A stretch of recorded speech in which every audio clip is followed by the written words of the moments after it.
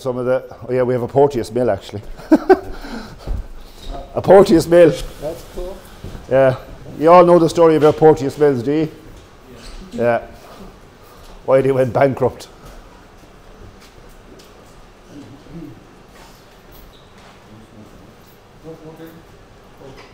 Huh? No smoking here? No. No smoking on the site. Just out the back. But in here we have the old mash tuns.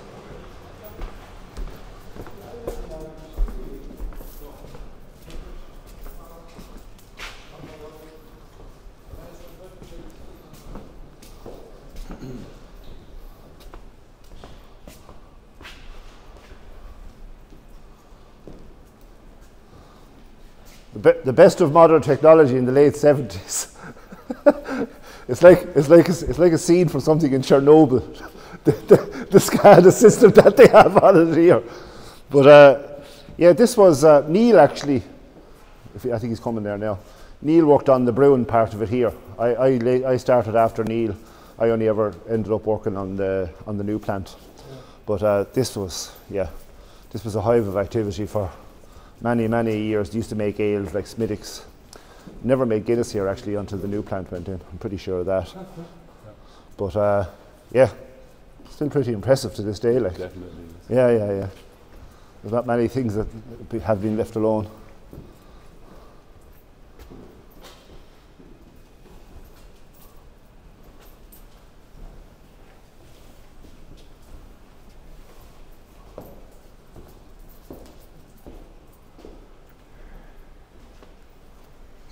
Very small, the mash tuns.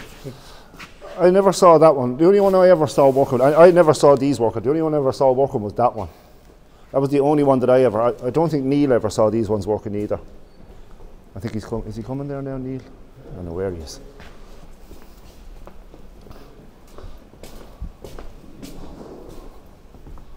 Yeah, they're pretty big, alright, yeah.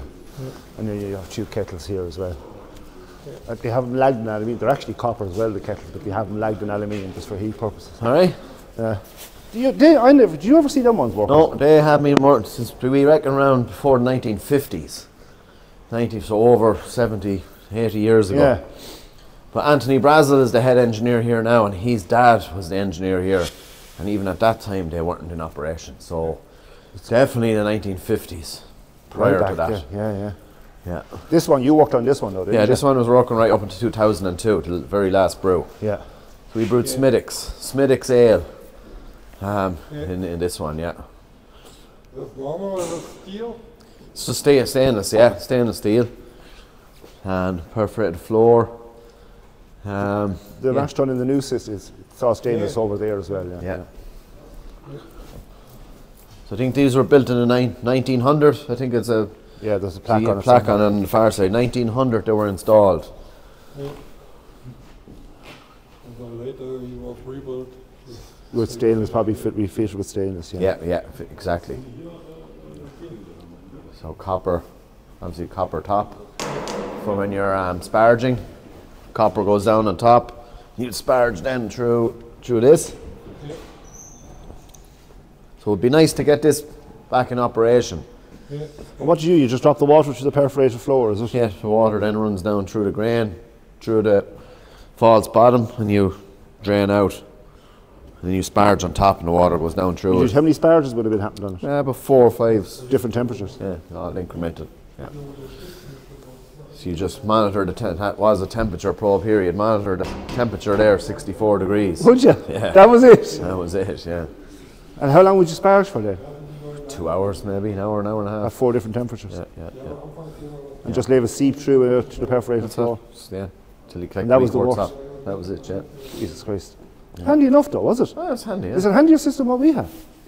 Similar enough, it's just this is down through the grain and the other one is horizontal, so does the very same thing. And how did you get the stuff out? Down through the hole here. It was just scraped out through that then? That you could raise up and turn around and push it out the hole there. It'll take about an hour to empty it out. It is. And then hose it out, is it? Hose it out, yeah. There we go down here, will we? Yeah, we go down the washbacks.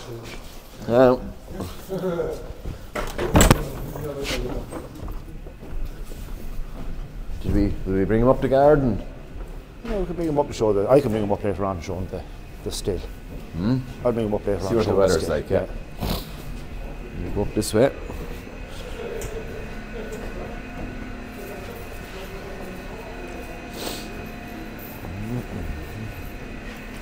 Are the ones upstairs older? They are, yeah. Yeah. Don't know the dates right now. No. Let's find that out in a second. Huh? Let's find that out. Here, I'll give you one of them. So here you have your open fermenters. These open fermenters haven't been in operation since early 1970s. Obviously with the open atmosphere, the CO2 would have been very, very dangerous in an environment like this, so the only ventilation was through the open windows. So in the 1970s, they transferred the open fermenters to conical enclosed fermenters, which are in the new distillery. So they're the existing fermentation vessels that they installed in the 1970s. So what they did is from the brew that was mashed in the brew house, the wort went into a collection vessel here and the yeast was pitched in here. And then it was transferred to a conical shaped fermentation vessel down in the other part of the brewery. And these ones were just closed down, shut off. There's more upstairs. If you want to go upstairs, you'll see more. You go up that way. The ones upstairs are pretty impressive.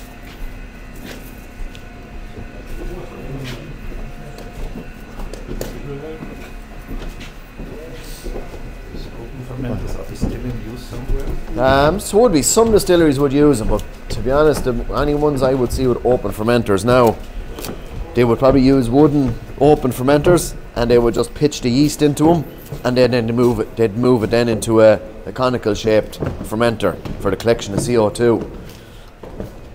So some distilleries would only use it as a cosmetic effect. In Scotland, you see a few of them with open fermenters. But Yeah. not many. Very, very few distilleries yeah. would have them open now.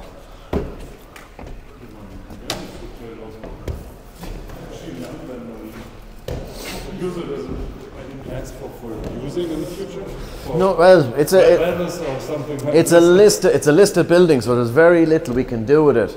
Like you could pump €1 million into a place like this, and just to get it to a standard for health and safety reasons, to allow people to walk around. But it'd be fantastic if we could open it up as a visitor centre of some sort. Maybe have a bar or a function area. It'd be fantastic.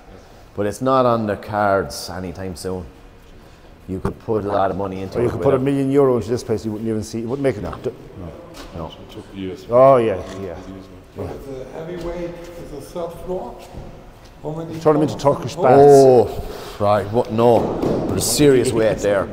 Serious weight. But The third floor is the heavyweight. yeah, heavy. Yeah. See, this is going down onto the floor underneath, and this is just a false floor here. That's only yeah. I'd say it's only timber joists across. 1800s. Yeah. But these are that's the original roof. That's and the it's- only extraction for CO2 to come off it. It's just a fan pulling it out. And they just know, I suppose they just knew what time to be up here. Like that's the only reason they could. yeah, all the windows would have been open. Yeah. And in the summertime, if there was an empty one, lads would use it as a swimming pool. They'd swim around. After a few beers on a warm day, they'd just jump in. All right, so this is the old part of our existing distillery now. Look, it's nice to tell the story and show people, because look, it was a working brewery for hundreds of years. So now we'll go over to the now Waterford-Brewery. So in 2015, it was converted from a Guinness extract brewery to working distillery. So we'll bring you into it.